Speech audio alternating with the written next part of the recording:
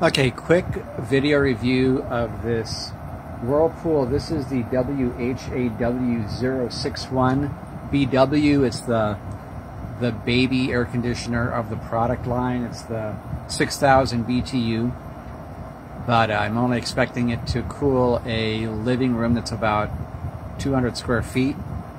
This is what it sounds like, I hope. This phone I'm using is very accurate at recording sound. It's been on for about an hour, and it's a little louder than I wish it was, but at least it's not annoying.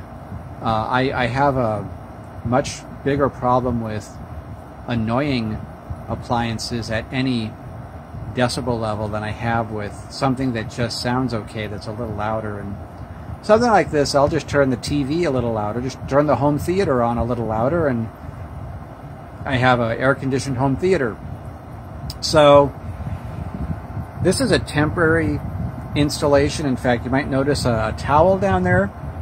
That was so I could single-handedly slide it in and position it very easily, and then this fall I'll be able to hopefully very easily slide it out without grinding and scratching anything. If it happens to drip a little, well, there's a towel right there for it.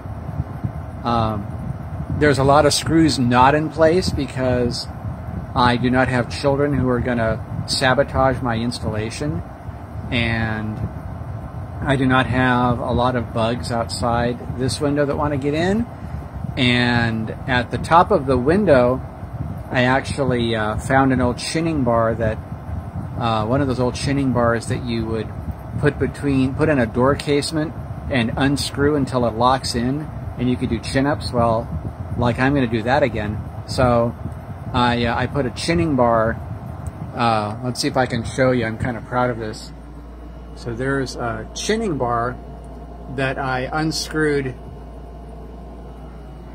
across the top of the window just in case I get up in the middle of the night and I'm, I don't know, hot, and I forget I installed an air conditioner and open the window. But anyway, that'll keep the window from opening without a lot of effort if I just go crazy and want to open it.